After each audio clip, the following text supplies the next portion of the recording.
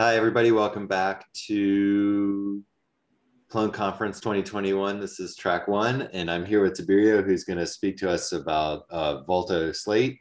So, Tiberiu, when you're ready. Thank you. And let me share my screen. Hi, everybody. Welcome to my presentation. And yep. And okay. So let's start with the elephant in the room. I'm a Vim user, and I'm going to talk to you about how I built a non-Vim text editor. And this is a Volto add-on, and it was built as part of the BISE, the Biodiversity Information System for Europe. And right now, it's probably the most important Volto add-on. And if you're starting a Plone 6 website with the Plone 6 alpha, you should already include volto-slate. It will come. It will be integrated. There are plans to move that add-on to Volto directly. So right now we're talking about volto-slate as an add-on, but in the future this will also come with everything I'm talking here will also come with Volto. And nobody wants to talk about a rich text editor, and I'm here to talk to you about it. And that's because we mostly take them for granted. But if we count, volto-slate is probably not even the 5th in line of Plone rich text editor. And I can recall Kupu, FCK, Tiny, Draft in Volto, and so on and so on. And requirements change, and the web changes. And even today, if I would have time, probably I might even start a volto-slate alternative, or I might even try something, because you can never be completely satisfied. But today, right now, it is the first time the Plone community, let's say, owns an editor, and I think that is important, and the consequences of that are far-reaching. Okay, so I'm going to give you a demo of volto-slate. And hold on a second. This is our default Plone website, let's say with Volto, and it has volto-slate integrated, and by volto-slate is configured as the default text editor. The text blocks here, they are implemented with the default implementation of the text editor right now in Volto, which is draft.js. And whenever I hit enter at the end of a draft.js block, is going to create another draft.js block. But if I go to a description block, for example, it's going to create a text block, a slate rich text block. So of course, yeah, we're in the process of phasing out draft.js, but I think we can show, for example, the difficulties and the differences and what makes volto-slate special, especially in the context of integration with Volto and the upcoming Plone 6. And there are like really a ton of little things and things that you might not even think about or expect, or but they come back and bite you. For example, just writing here some dummy text. One initial key feature is that volto-slate, for example, has this split paragraph and not only split, but also join. And if I would do the same here in the draft.js block, I just get draft.js blocks and no join. For example, if let me get rid of this text, and if I delete here at the end, no join, right? If I go here and to the draft.js block, backspace, no join, right? Okay, so something else that volto-slate does and does right. For example, if I have a list, right, and I will create list items inside, I can have sublists, and I can, with tab and shift tab, I can just increment and decrement. And just because volto-slate understands Volto, for example, if I will change this line, right, the third in line, this list item. If I would change it as a headline, because the Volto rule is 1 paragraph per block, this will create a new block. And this block creation thing is far-reaching. And I will show you, for example, what happens if I copy-paste text coming from another website. And I just selected it's BBC travel. It's nothing special, just a random web page. And I will paste it here. Okay, so we get 1 text block for each paragraph. We get the images as Volto block images, right? So they're not slate, they are converted, and it has a, let's say, magical ingredient, which is Volto block emitters. And we can do the same with tables. For example, let me move this out of the way if I can. Okay, so for example, I have this spreadsheet, random spreadsheet that I just have access to it, right? And I will go here to a slate block, an empty block, and I will paste it. And what am I getting is not slate, it is a Volto table. And that's because volto-slate has progressive enhancement of content, and in the text block it has specific integration with Volto, and that is it takes Volto block emitters, it takes special functions that detect, for example, structures in the text editor that shouldn't be there, that should be, for example, the equivalent Volto block, and they convert it. They convert it to a table, they convert it to a Volto block image. So that is the kind of deep integration with Volto that this editor provides. And I've talked about a little bit about the sort of little things that are quite hard to get right, and they took a lot of development effort to get right. And for example, and you wouldn't expect it, if I click this paragraph right now on the center of my screen, it is not the selected paragraph of text. But if I click inside it, my cursor should stick where I click. If I click here, it should stick where I click. And I'm sorry if you don't see it on the screen share. I hope you see it on the screen share, but trust me, where I click, that paragraph, that selection stays there. And for example, if I do the same with the Volto draft.js, if I click here, no, hold on a second. And going to the Volto paragraph text, if I click here, yeah, it's gonna, let me just, yeah. Okay, so if I click here, it's gonna move the cursor to the end. Here, move the cursor to the end. And not only that, for example, there's another special implementation in volto-slate that deals with traversing Volto blocks, and that is moving with the up and down arrows between Volto blocks. If I move with the down arrow, it looks fine, although it moves me to the end of a block, which is not what I would expect if I'm coming from, let's say, Word. Because in Word, if you go down, you go to the beginning of that block, or you go to, you know, something more appropriate to the cursor screen position. And if I go up, okay, now my cursor is somewhere in the middle of nowhere. Go up, yeah, in the middle of nowhere, let's say. And in comparison to volto-slate, if I go here, okay, go down, my cursor is at the beginning of a block, and then it moves to the end as it reaches the limits of that block. And then if I go down again, it's going to go to the beginning of the next block. And so I have consistent navigation of Volto blocks with this. Yeah, what else we have? I mean, we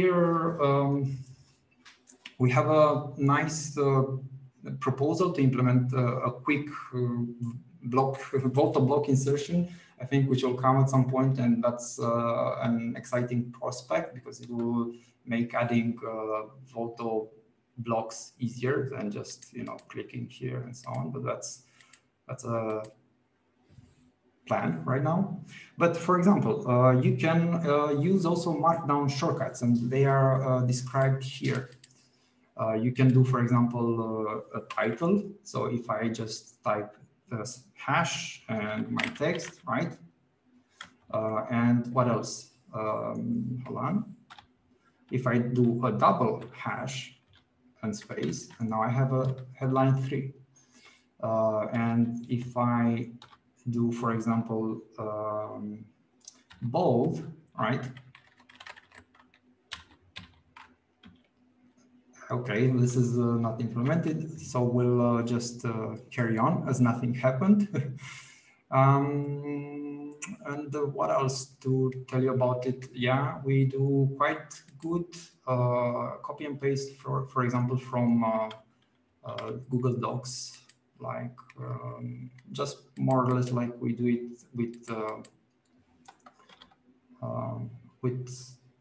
the regular web content. So I can copy paste from Google Doc. And another nifty thing that I can show you, and that is quite unique actually to Plone, because I have checked and you cannot really do that even with TinyMC, which mostly behaves properly. I can go here in LibreOffice I have an image, I can copy it, go here in my volto-slate and just paste it, and I will get a clipboard image, and it is uploaded to Volto. And I can even do, for example, I can drag a file, and I'm dragging it. I don't know if it's seen on the screen share. I'm dragging it from File Explorer, and I get the same behavior. I mean, the file is uploaded to Volto. Yeah, it is a ton of work and features that have gone into this, and it feels like there is so much that it may never be over. But we're trying to offer a good editing experience with volto-slate, and one that is knowledgeable and that is integrated with Volto. Okay, so now I'll go back to my presentation.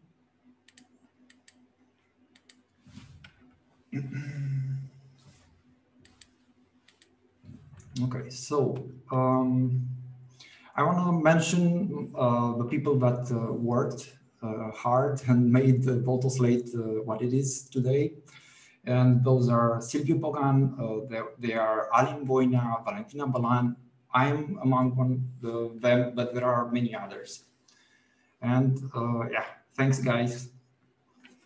Okay, so volto-slate is used by EA in all websites. And EA is the European Environmental Agency. They were the financiers of this add-on.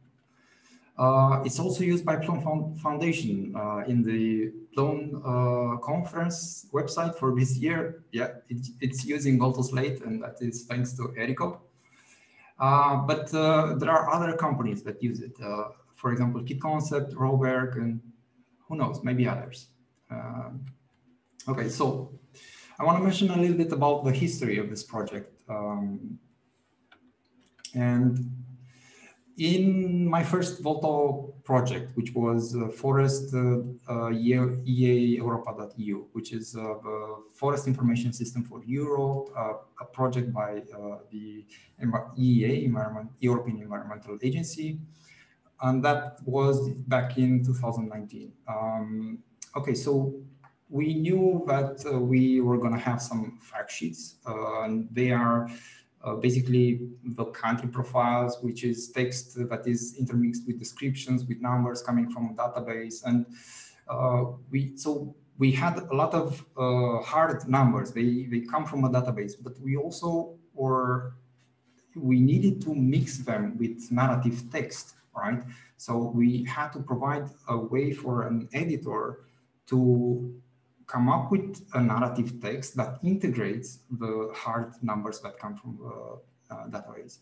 And of course, now with the modern text editing frameworks, that is nice and easy, right? But when I started to develop a Draft.js plugin for that one, I was having problems, many, many problems. And that were not strictly related to the integration of Draft.js with Volto. But of course, that one also had problems, right? Nothing is perfect. So for example, the components were not refreshing, the Draft.js API, I've considered it pretty bad, and I'm going to have an example on how that looks like. Basically not a positive experience. Now, looking back, I think I was trying to push it a little bit too hard. And maybe if I just settled on a, let's say, lower level, maybe it would have been fine, but that as well. But there were issues also, for example, with the final output rendering. I didn't have to deal only with Draft.js, the Facebook provided library, but also with redraft, because the final output for the final view page, let's say, it wasn't provided by the Draft.js Draft.js JavaScript library, but by another third-party library, which is redraft. And they have differences, they have bugs, and I think this is one of the major reasons that everybody is trying right now. If they are on Draft.js, they're trying to move to Slate. I'm talking about Volto community, not the community at large. I don't know what they do. I don't care. Okay, so around the spring of 2020, I started to draft the add-on infrastructure. And volto-slate didn't exist at that point, right? But I had the idea, I wanted kind of to explore Slate, and I had the idea that, okay, to be able to come up with the add-ons infrastructure and to understand what exactly the add-on infrastructure in Volto needs, I might create a toy add-on, right? So I will shoot two rabbits, let's say, test drive Slate, do the toy add-on to understand, and so on. And that's how volto-slate was built, because once we had it up and running, we realized that it's really, really quite nice. And yeah, so basically with our work on volto-slate, we were a major contributor to the add-ons infrastructure. Okay, so let's look at a little bit at the volto-slate ecosystem, because this is an add-on that that has other add-ons, and that's because it is an extendable framework, and it allows really good pluggability from the outside, and that's because it was created with that pluggability in mind, to be able to extend it and to have total freedom in what it does. So we have volto-slate data entity, which is more or less the output I've already shown on the screen. And this is text that serves as placeholders, and the final output comes from data connected values. But the trick is, and that's why we needed a rich text editor, that those values are rich text formatted. So those placeholders that are actually human editable, they are they will transfer their rich text markup, let's say, to the final value. And this is done not just for simple values, for example, and I will give some details on the function that's, the API that you have to use from volto-slate if you're going to try to do something similar. For example, you can have the value coming in as a list, and the elements in that list will follow the markup that is provided to the placeholder value. And this is more or less how that data entity editor looks like. It is in a sidebar. We are able to connect a particular value to a data provider, we call it, but that can be a CSV file or some REST API endpoint serving as tabular data, and so on. Also here on the screen, this is volto-slate Zotero. I will not insist too much on it because there will be another presentation in the conference about it. It's a nice add-on, and my colleague Alexandru Meleșan will present it, I think. And yeah, watch his presentation.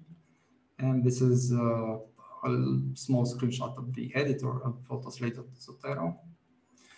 But there are more. For example, volto-slate glossary coming from Roberg and Katya. Volto-slate footnote, which is the simple version of volto-slate Zotero, let's say, inserts footnotes and annotations. Volto-slate metadata mentions, which is really nice, and I will just go back a little bit. But see on the screen, I have a choice where I can pick one of the metadata fields coming from the current content. For example, the title or the summary or the description or the creators and so on. So basically any dexterity field that exists on the content. And then if I go back, here on the screen, the word country, that's here, and it's in blue, highlighted in blue. That's the volto-slate metadata mention. And it actually takes the title of the current document. So that's yeah, yet another way that we use templating. And so on. Okay, so now we have a Slate versus Draft.js comparison, just because I like beating a dead horse. And Slate.js is backed by a grassroots open source community, just like Plone. Maybe not to the size of the Plone community, not to the greatness of the Plone community for sure, but it is a fully open source project. It didn't come from a big company like Facebook, and Draft.js is coming from Facebook. That more or less has some advantages and disadvantages, but for example, if you look at the number of stars on GitHub as a sort of indication of I don't know what, Slate has more GitHub stars than Draft.js. And I want to, yeah, let's take a little bit just as a, comparison just for fun. If we have Slate API used on the left and Draft.js API on the right, and it's more or less a comparison of apple to oranges, right? But there is a certain simplicity in working with the Slate API. In many cases, you can omit the target nodes when you want to apply an operation, and Slate just takes the active selected node of the editor and applies that operation. And another thing that I particularly enjoy when working with Slate is the references API. You can, let's say, save a pointer, and that is the first line of code on the left. So you can save a pointer to a selection or a node path, mutate the editor content, and at the end, that pointer will be kept up to date to the new address, let's say, to the new value of, for example, the selection, the range of selected things. And on the left is the equivalent of the insert element logic in volto-slate. On the right, something similar, just as a rough comparison. Okay, so another thing, Slate gets a lot of love from the industry. And I have here a small screenshot of a pull request that was done to the Slate repository by one of the main contributors to the TinyMC editor. So Andrew Heron, the spider, is working on at TinyMC. It's a developer that I admire a lot, and it's doing amazing stuff with reasoning, ML,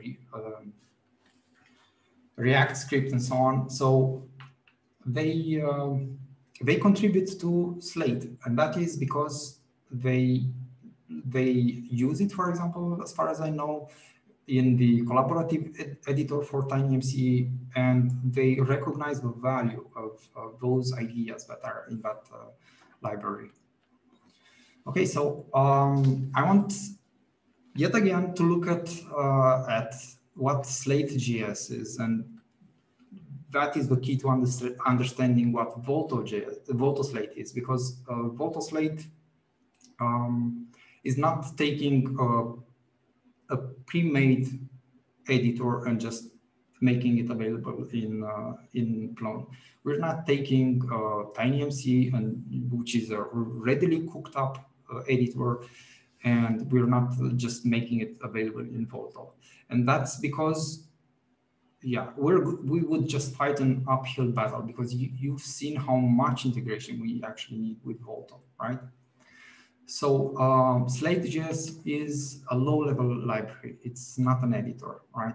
It is a framework to build a rich text editor. And for example, what type of elements, how they are rendered, nothing like that is defined in any of the Slate.js packages. And for example, we've had to implement the HTML to Slate node code, right? So that we can handle pasting. It was possible. Not humanly impossible. It is done. It works quite well. You've seen it in action.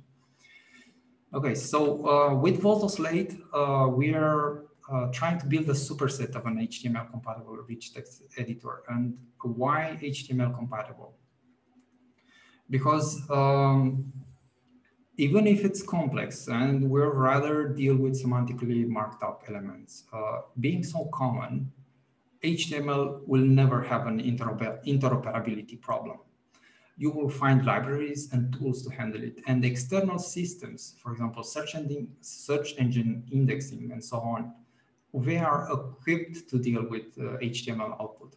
So even though this doesn't happen right now, at some point in the future, I think we should strive to also have and store in the database the serialized HTML markup of Slate. And it is relatively easy to do, and that's something that we have on the to-do list.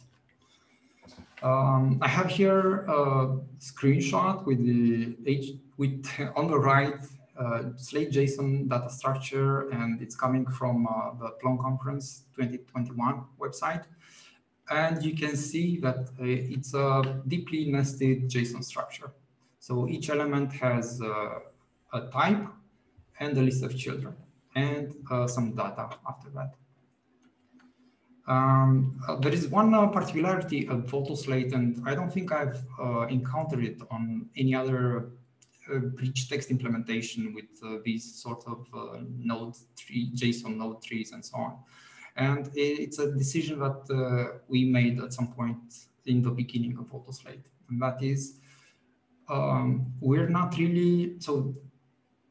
In these JSON structures and in the markup strategy that these editors do, they differentiate between, let's say, hard elements, nodes, and markup elements, which is just something that's related to styling, bold, strong, and so on. But we've decided to stick with hard elements every time, just like DOM actually does, because DOM has usually just inline elements. They're not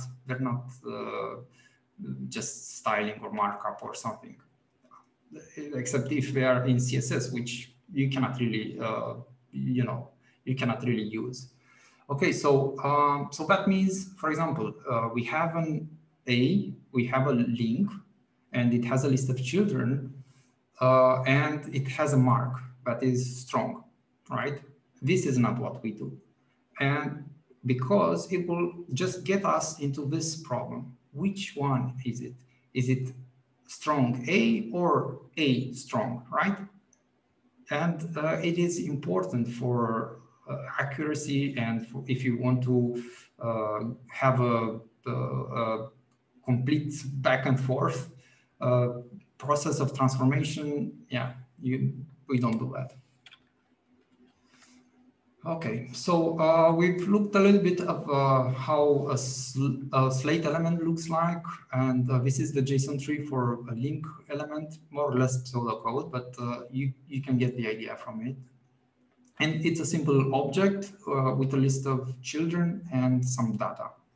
The text is always a text node, and to render it is easy, and that's one of the keys, and that's so amazing, the fact that we can use any React component to render that node.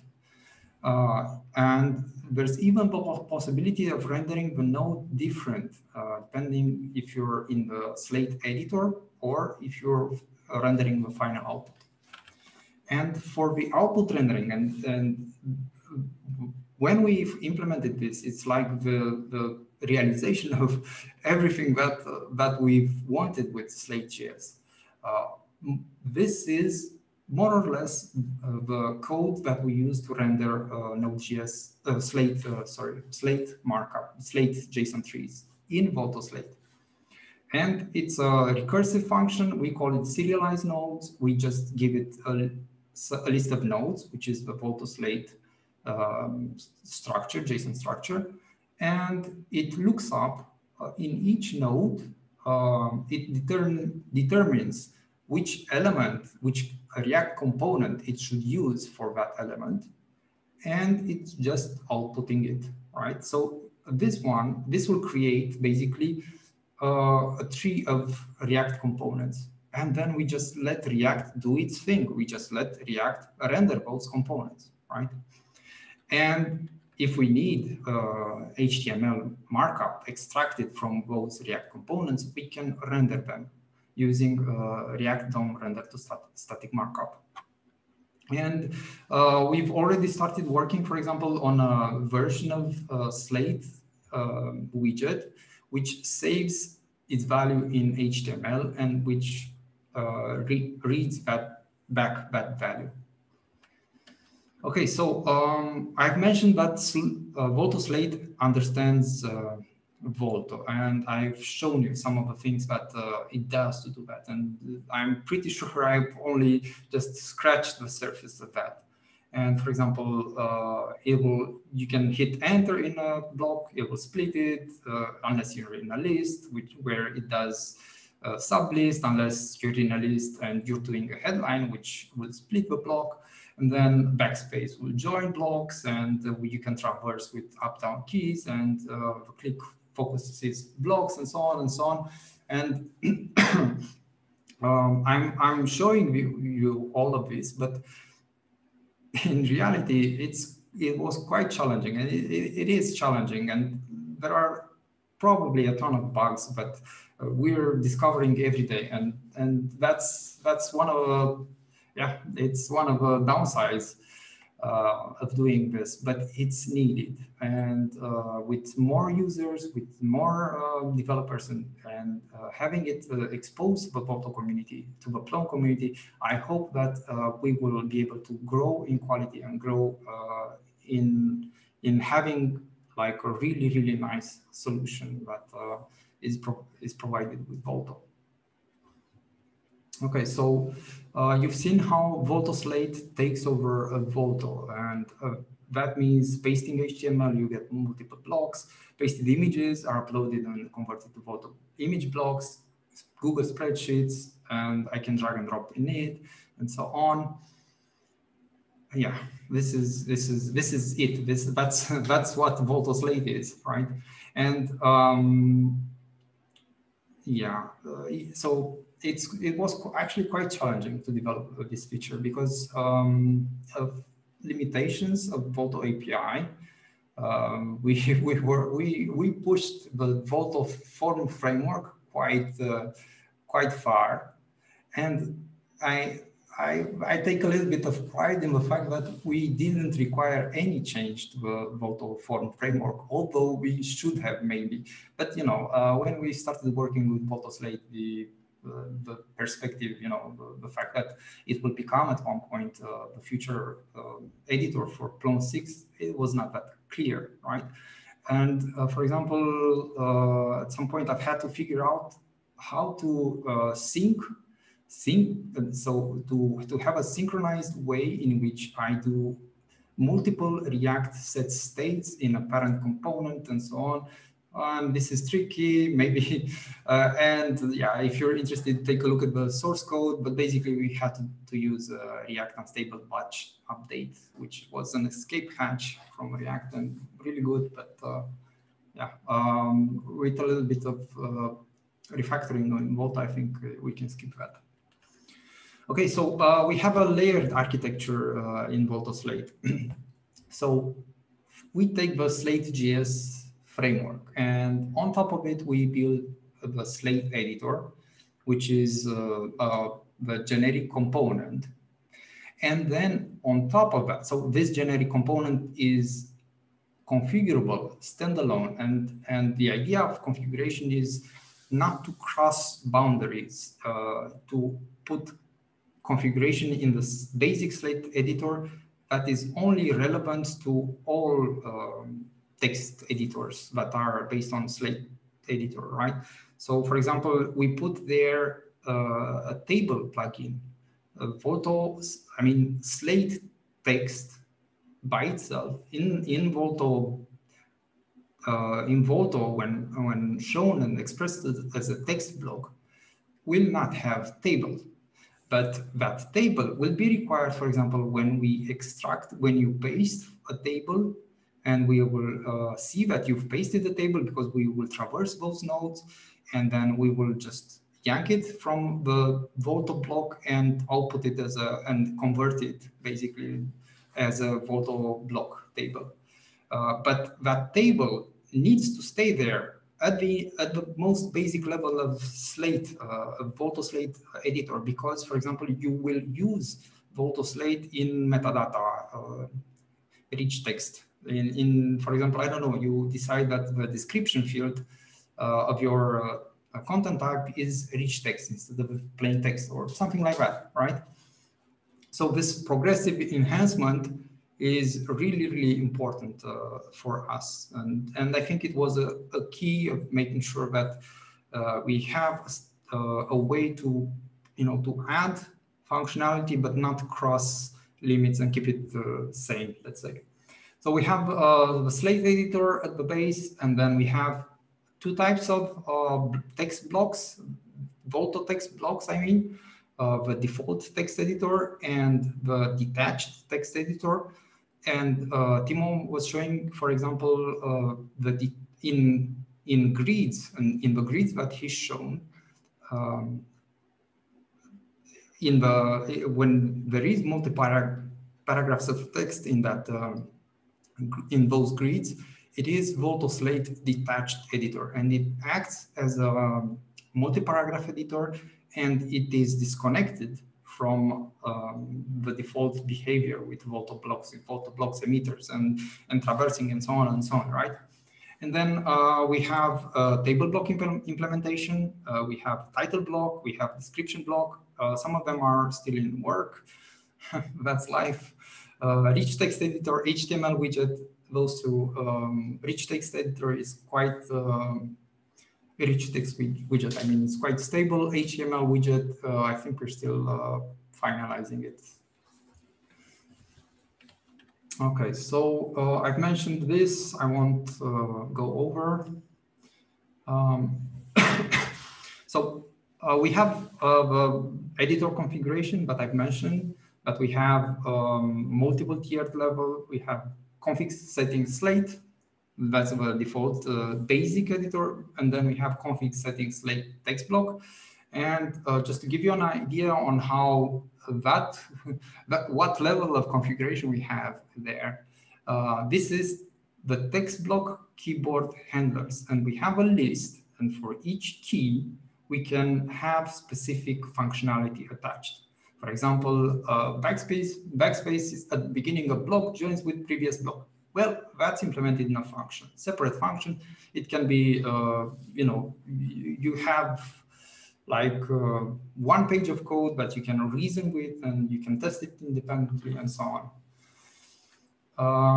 And then, yeah, there is a lot of extending and configuration. Like you can add new elements, keyboard handlers, shortcut keys, photo block emitters. Everything is editable. And there is, for example, a toolbar and context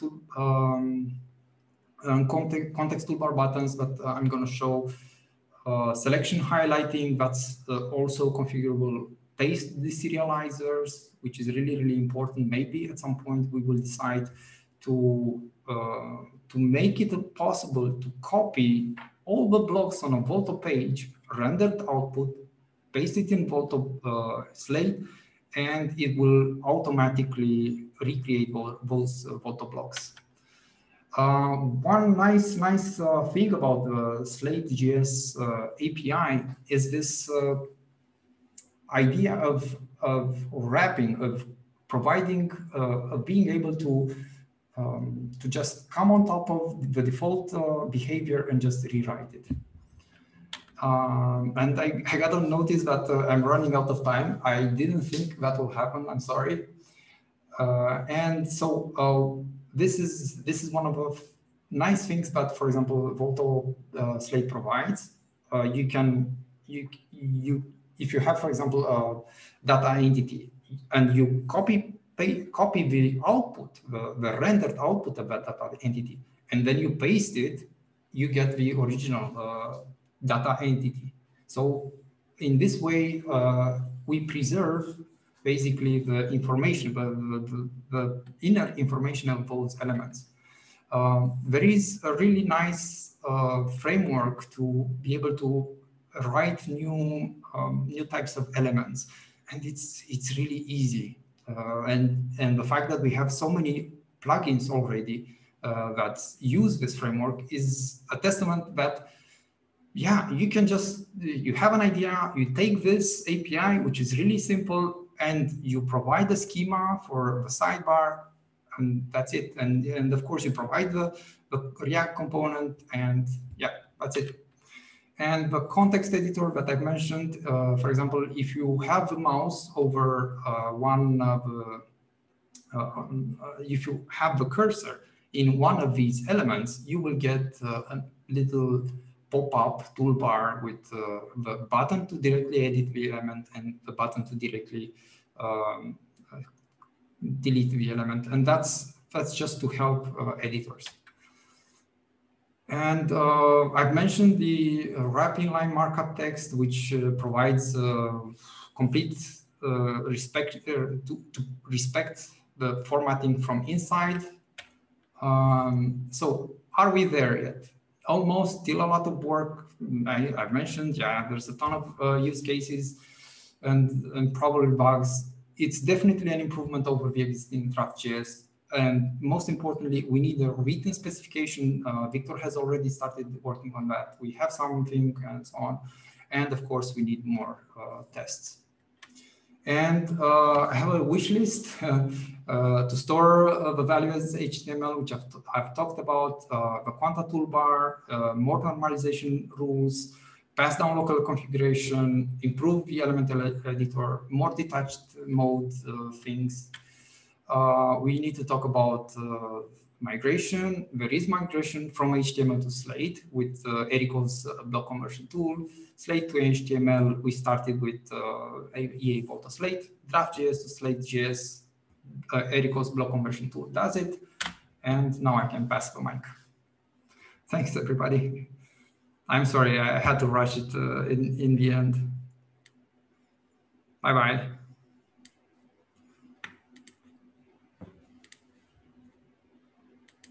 Thank you, Tiberiu. That was really great. It's really amazing to see how much work has gone into all of this, and having a modern text editor is just fantastic. I would encourage everyone to go into the Jitsi if you have any questions or if you'd like to interact with our speaker, and I'll paste that link into the track 1 channel. Thank you, Andy. Bye-bye.